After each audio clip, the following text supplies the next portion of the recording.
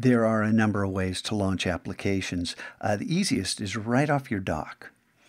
But to start with, let's come up here to Spotlight, this magnifying glass right here, click on it, and then start typing Illustrator.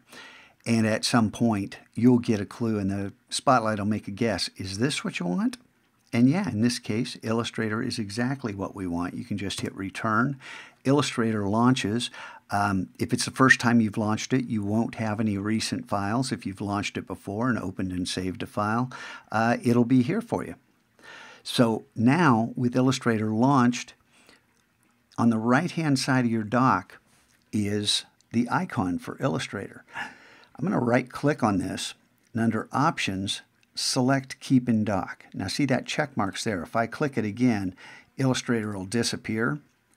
But here, once it's checked, when I quit Illustrator, it will forever be in my dock unless I remove it. I'm going to click and drag it down and over and position it where I want it to be so that I can get to Illustrator at any point in time. Now, when you're working in our graphics programs, in Illustrator and Photoshop, I don't want the dock sitting here. So let's go up to System Preferences right now, and under Dock, right here, see I've got magnification turned on, and you can change the size of these icons. I can't go any larger because that's how many applications I have, and it can't stretch it out. But then I want it magnified, so when I roll over, I can see what I'm trying to choose. And then I just select the first, third, and fifth options, and then automatically show and hide the dock. Boom, and the dock disappears. Now, when you want the dock, you don't move the cursor down near the bottom.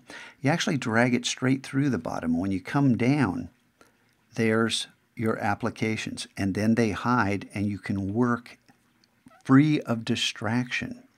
And we'll talk more about this, but at this point in time, after you've done this quest, I want the dock hidden, and I want Illustrator in here with the option set to keep in dock.